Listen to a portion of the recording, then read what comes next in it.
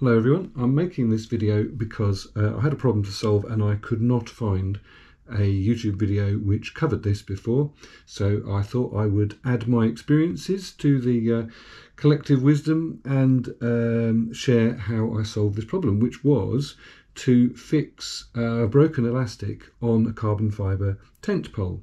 So, funny story, I was flying my drone and it got stuck in a tree. And couldn't get it down, couldn't reach it by climbing, so I borrowed a tent pole from a student at the school where I teach. Thank you very much for lending me that. However, sadly, although I got the drone back, I broke the elastic in the tent pole. And I thought that would mean replacing the tent pole because I didn't really know how the elastic was fitted inside, but it turns out it's really fairly straightforward to fix. The tent, this would work I think with virtually any kind of tent with this sort of pole. This particular one came from the well-known retailer Decathlon, and hats off to them, because on their website they absolutely urge you not to throw a tent away because the pole is broken, and will sell you a replacement and also give some instructions on how to replace the elastic in the tent pole. And the video that they have shows some of the details, but I still couldn't quite figure it out at first, and I've had to try several things to work it out, so I thought I'd share that experience with you. So the elastic is threaded through all the poles, and then it's basically just a knot at the end that stops it from coming out. The problem is the hole is very narrow, so there's plenty. It's quite easy to buy shock cord online, and the first lot of shock cord I bought was too fat. So I sent off, bought this from a well-known mail order retailer, and it didn't fit because it was too fat. So the lesson I learned here was that you need to not only measure what you think the diameter of the old elastic is, but you need to measure the diameter of the hole down the middle of the carbon fibre pole so that you know that it will definitely fit in. I ordered 10 meters of shock cord, and when it arrived as two 5-meter lengths. So I've got this spare packet.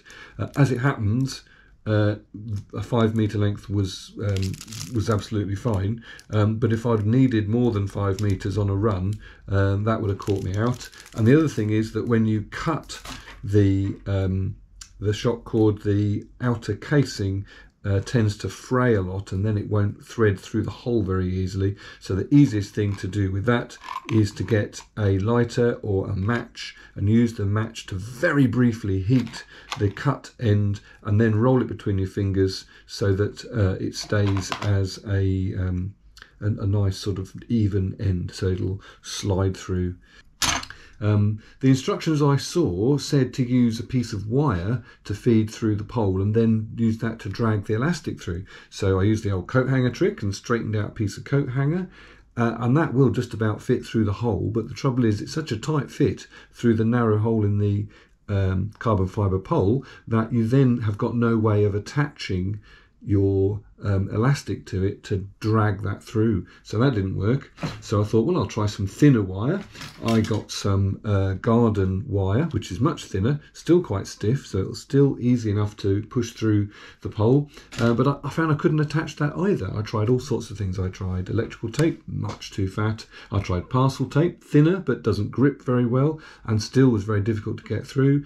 I got some self-adhesive heat shrink and used that to join the two things together, and that worked very well at joining the things through together, but it wouldn't fit through the hole in the pole, so I had to give up with that as well.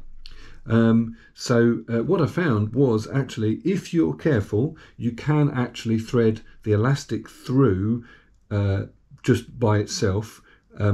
It's much easier if you can insert the elastic at this end of the pole where it's just the carbon fibre rather than through the ferrule, although you can do that. So that's what I found. So to remove the old elastic, what you have to do is just pull that out. If it's broken, it should be fairly easy to pull out. At the very end of the pole, what you'll find is that there is a knot tied on the end, and probably there, or hopefully, there will be a loop in the end of the elastic. So I've got this piece of garden wire, and I've made a hook in it so that I'm able to get the elastic out, so I can use that hook to pull that out, and there is a loop. That's the one that I've made now for my new elastic. I don't know if you can see that, but that's a bowline, which is a very strong knot, definitely won't come undone, and there's a loop there, so I can use that loop to get this out if I need to. I suspect any kind of knot in the elastic will stop it going through. A common kind of stop knot is the figure-of-8 knot, which I've tied in the other end. That's just a temporary knot I've tied there. That will stop the elastic going through, but really you want to have a loop on the end so that if you need to, you can get the elastic back out again. Okay, so then I was merrily threading my elastic through, which was not too difficult. So it's quite tricky to start with, but you soon get used to it. I found that next thing was that not all the poles would fit together, because they have to be in a certain order. So if you break your elastic, try to keep the poles in the right order before you remove the elastic completely, because it makes the job a whole lot easier. The Decathlon website was really helpful for this tent, which I believe they don't make anymore even, but they had all the information about the poles, and I was able to work out, because there are 3 different sorts of pole. There's a short section at each end, and then there's a whole bunch of these longer sections with a ferrule at one end and just carbon fibre at the other end, and then there's one piece that has a ferrule on both ends. And it turns out that isn't in the middle exactly, it goes in a certain order. So what I would advise is slot all the poles together to make sure they actually fit together, and double check you've got them in the right order.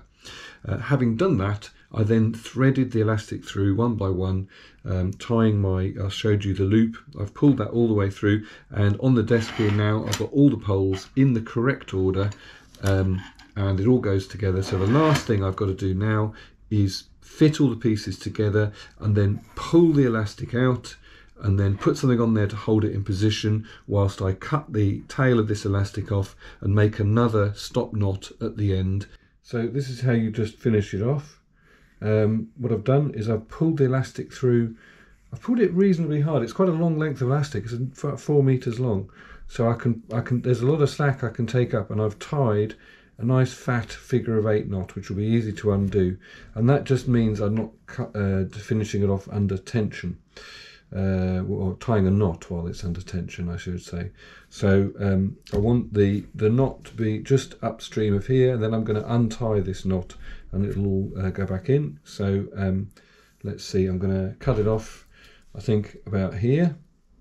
So I'm going to use a bowline so that I've got a stop knot that has a loop in it, and I'm going to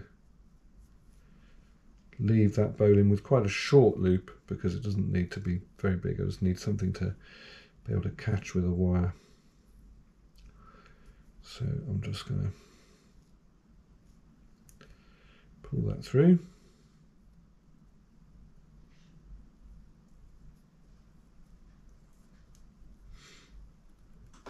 Like that, nice and tight, little loop, and I can just trim that end off, and I know that won't come undone, and job's a good one.